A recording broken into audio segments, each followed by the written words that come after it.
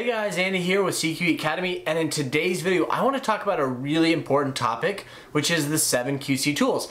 Now, whether you just want to get better at work and use these tools in your everyday job, or you're preparing for something like the green belt exam or the black belt exam or the CQE exam, today's lecture is for you. Alright, let's hit it with the computer and get started. All right, let's go ahead and jump in right into the agenda. So we're going to start with a brief intro of the 7 QC tools, kind of talk about all of them and how they fit into the problem-solving process or the improvement process. And then we're going to go through each one. We're going to start with the flow chart, the check sheet, the Pareto chart, the cause and effect diagram, scatter diagram, histogram, and then the control charts. And then along the way, as we go through this, we're actually going to work a problem using all 7 tools, and we're going to reduce the number of defects associated with our toaster. All right, let's go and get started. So the 7 QC tools, I love this quote from Kaoru Ishikawa, who said, as much as 95% of quality problems can be solved with 7 fundamental tools. And I absolutely agree with that. I think these tools are probably the 7 most powerful tools. Whether you're talking about green belt or black belt or quality engineering, it doesn't matter. These 7 tools are incredibly powerful for solving problems and making improvements. And this is a really important topic. By the way, as we go through this, I'll make sure to talk about where we're at in something like the Plan, Do, Check, Act or the DMAIC cycle. We're going to solve a problem with our toaster, and we'll use either the DMAIC or the Plan, Do, Check, Act process to do it. All right, let's get into it. All right, so the very first tool is the flow chart. And what a flowchart does is it's a visual tool that helps you depict the flow or the sequence of a process. This could be things like the flow of information or the flow of tasks or material or people or decisions. It doesn't matter. The reason that a flowchart is so incredibly valuable is it makes a really complex process simple, and it promotes a common understanding of a process. Anytime you get more than one person in a room to talk about a process, there's likely going to be disagreement about how the process works. And I love using this analogy. Oftentimes when we sit down to analyze a process, there's what management thinks is happening, there's what the procedure says is happening, there's what's actually happening on the production floor, and then there's what could be happening. And the beauty of a flowchart is it does just that. It gets everyone on the same page about what's actually happening. And I love this quote from Dr. Deming, who said, if you can't describe what you're doing as a process, you don't know what you're doing. And the best way to describe what you're doing is to use a flowchart. And that's why this tool is so powerful. If you're in the planning phase or the define phase, it's really good to use a flowchart, define your process, and then use that flowchart to plan out your experiment and plan out how you're going to make an improvement. So let's do just that. Let's say we're talking about our toaster and we want to make an improvement, right? And so the first thing we're going to do is we're going to start with the boundaries. We want to analyze a process, but we want to start with the boundaries first. So we're going to go from receiving a work order to completing a work order. That's the boundaries of our flowchart. Now, I've got the team here because all of these activities, all of these tools are all team-based. So imagine you're sitting down with your team, and the first thing you're going to do is brainstorm all of the steps in the process, right? Talk to the experts. How does the process work? Use Post-it notes, right? Don't try to do this in some software. Use Post-it notes, write down all the activities, and then once you're done brainstorming, organize those thoughts into that logical flow, that logical sequence of activities for your process. And now that we have our process here, we're in that planning phase and we want to create a target, right? What sort of improvement are we going to make? And we want to reduce defects by 25%. Now, we can't make an improvement and we can't solve a problem without data. And we know that most of our defects happen during final testing. So now we need to collect a little bit of data, and this is where the check sheet comes into play. So the check sheet is a very simple tool for collecting, organizing, and analyzing data. Every problem you solve or every improvement you make should be based on data, and the check sheet is probably the most powerful tool for collecting data. Now, there's something wrong with the check sheet that I'm showing you here on the screen, and that problem is it doesn't have any metadata. If you're collecting data and you want to make a high-quality decision using that data, you also need metadata. So when you're creating your check sheet, don't forget to include things like who and when and where. All those key elements of data integrity and data accuracy are really important for making high-quality decisions. Okay, so we've got the team together, and again, we did a little bit more brainstorming. We said, okay, at final testing, we have 8 defects that we want to collect some data on. So we create this check sheet, we've got our metadata here, we hand this off to the team, and they come back to us a week later with a bunch of data. Now, this is fantastic. We finally have some data that we can analyze. And the question is, which defect do we focus on? I want to improve our target. So we originally said we want to reduce defects by 25%. Well, now that we have a little bit of data, we can actually create a target. So we have 145 defects across a whole week. That's 7 days. That means we're averaging about 20 to 21 defects per day. Now, if we can reduce that by 25%, we will eliminate 5 defects per day. Now, we obviously can't focus on all these defects, so the real question is, how do we know what to focus on? And that's where the Pareto chart comes into play. So the Pareto chart is another QC tool that allows you to analyze your data in search of the Pareto principle. So what is the Pareto rule, or what is this 80-20 rule? So this is a natural phenomenon that was discovered by a guy named Vilfredo Pareto. He's an Italian researcher who was studying land ownership and wealth distribution in Italy and in Europe. And what he found is that 80% of the land was owned by 20% of the people. And this 80-20 rule and this 80-20 phenomenon was also experienced by a guy named Joseph Duran. Now, he gave credit for the tool to Vilfredo Pareto, but he was the one who popularized this idea of the 80-20 rule and this idea of the Pareto chart. And what he told us and what he taught us is that a Pareto chart helps you separate the vital few from the trivial many. Now, what did Duran mean? What he means is when you're solving a problem, there's often one or two key issues, key root causes, or key defects that you need to focus on to have a major impact on that particular situation. And that's exactly what you see here. When we take our data from the check sheet and we put it into this Pareto chart, we see that control PCB issues accounts for nearly 40% of our defects. You can see if we come across here, we've got 40% of our defects coming directly from control PCB. Now, there's two things happening on this graph. Obviously, there's the blue bars, which are simply just the frequency or the count of defects that occurred throughout the week. And then this black bar is actually the cumulative line. So this first defect accounts for 40%, and then we go up and up and up all the way to 100%. Now that we have this Pareto analysis and we know that control PCB is our primary issue, it tells us what to focus on.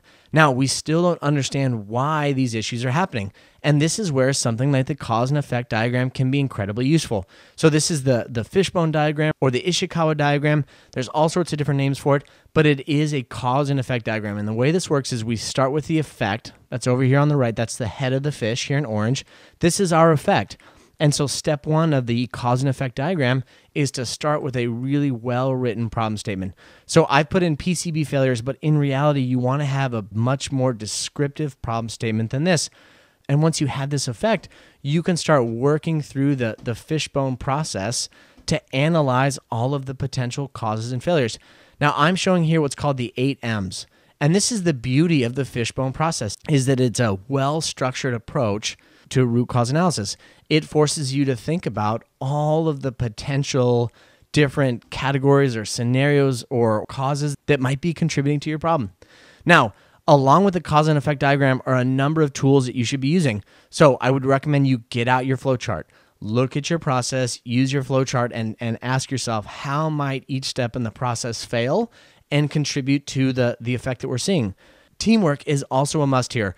You're not going to be a subject matter expert in all of those 8 M's, and you need people from operations and engineering and quality and R&D and marketing and maintenance to really do a thorough analysis in each of those areas to truly understand the root cause. And then, of course, brainstorming. You're going to have to creatively think about and talk about and discuss potential root causes that maybe you're not even aware of. And then the 5 why analysis. I love the 5 whys. It really helps you go from a high-level symptom down to the true root cause and really ask why, to truly get to those real root causes that you need to address. And then as you have that team discussion and you go through the process, you can identify potential root causes and contributing factors to the problem you're trying to solve. Now, obviously, again, we have to go back to that Pareto principle. We can't focus on everything. We have to talk about the most likely root causes and the most likely contributing factors. So again, at the end of your cause and effect diagram, you might identify 3 or 4 issues that you need to study further. Now, I want to talk about this one, high humidity during assembly. Now, as we were working through the cause and effect diagram process, the engineer who was helping us looked at our check sheet and noticed an interesting pattern.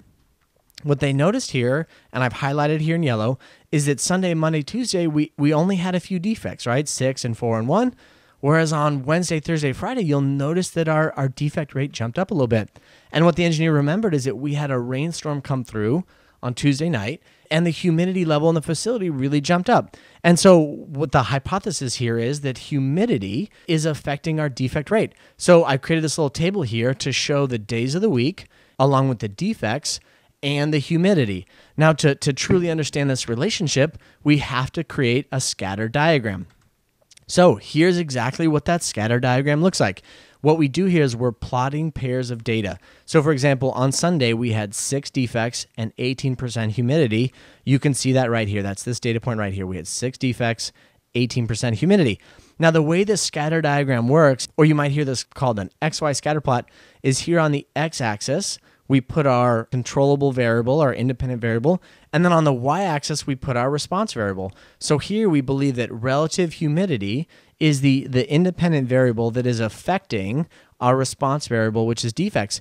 And you can see here that there appears to be some relationship between PCB failures and humidity. Now, it's really important when you're looking at a scatter diagram not to assume that this relationship is a causal relationship, right? There's this really important concept that you can have correlation without causation. 2 parameters or 2 variables can correlate without having a cause and effect relationship. So let's assume that we've done a DOE here and we've proven that humidity has an effect on our PCB defects. We could come back to the scatter diagram. We could say, okay, our target for PCB defects is 5 or less. Let's call it 5 or less. And so we come down here to humidity and say, okay, we want to control humidity to around 20% to keep our defects low. Does that make sense? And this is a great way, a scatter diagram is a great way to understand the relationship between 2 possible variables.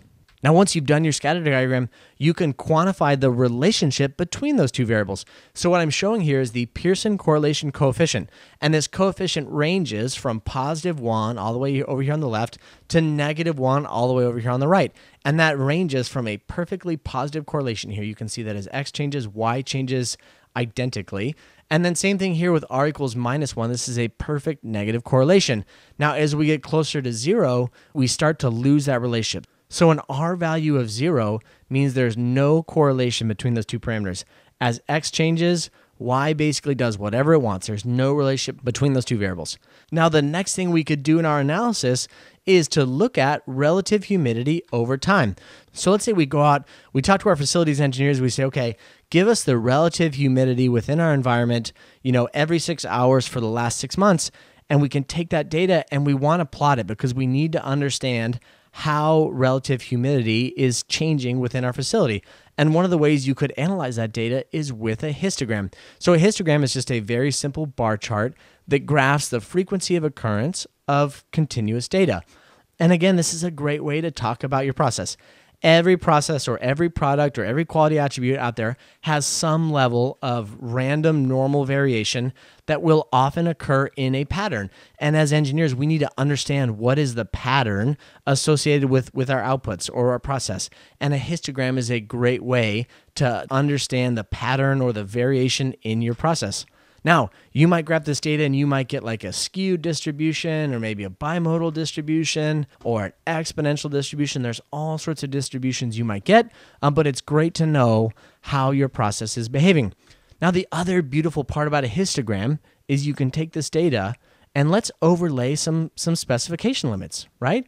Now what we have is the beginnings of process capability. So the histogram is a fantastic tool to quantify and understand how your process behaves. And if you compare that against the specification limits, we can now start talking about process capability. Okay, so we're on to the very last and final QC tool. Let's assume we now control for humidity and we want to make sure that that change has been effective over time.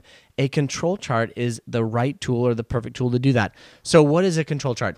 It is essentially a tool that allows you to confirm that your process is in control.